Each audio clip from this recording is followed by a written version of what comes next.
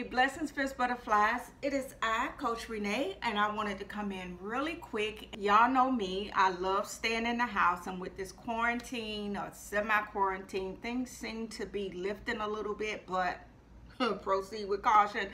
But it's one thing to choose to stay at home, and it's another thing to be forced or told to stay at home. And so the walls is starting to close in on me. You know, sister girl need to get out for a minute, but I am about to do that, and I'm gonna be safe. Y'all know I wear my mask, I keep my hand sanitizer with me and all that other good stuff. I just wanted to come in because, you know, sitting in the house, it makes you think a lot, right? And I've been thinking, I've been doing a whole lot of soul searching. I have so many questions for myself, and I'm gonna take some time to answer those questions.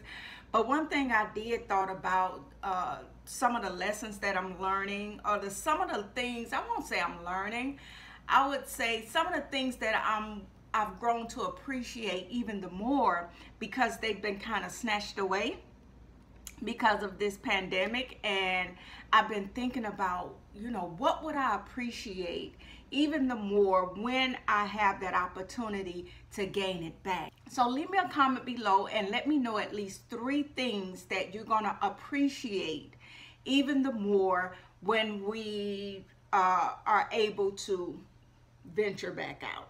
So one thing that I miss, and this is in no particular order, but one thing that I do miss, I miss being around family. I think it's just the thought of I can't go visit like I want to. We all can't come together like we want to. I think it's that thing that makes me say, hey, I've never been in a position where I've been forced to stay away from family and it doesn't feel good. So I'm going to appreciate the time that I spend with family. Another thing I'm going to be really grateful for is my right to freedom. Free to go where I want to go, when I want to go. You know, no one is saying, hey, you're under quarantine, you are on a curfew, you can't go. That doesn't feel good. So I'm going to truly appreciate my freedom. And the third thing I'm going to truly appreciate is parks and beaches. You know, if you've been watching me, then you know I enjoy nature. Nature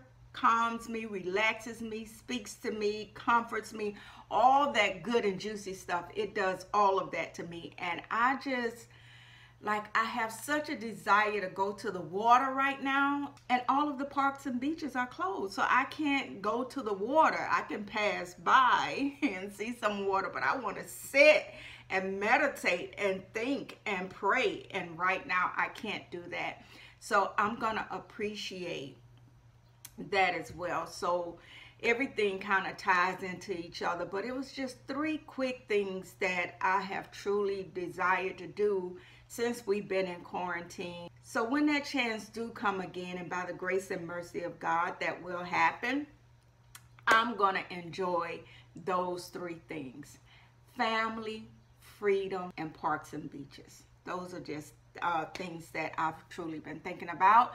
Again, leave me a comment below and let me know what it is that you are truly going to appreciate even the more once we get our freedom back. That's it, fierce butterflies. I just wanted to share that.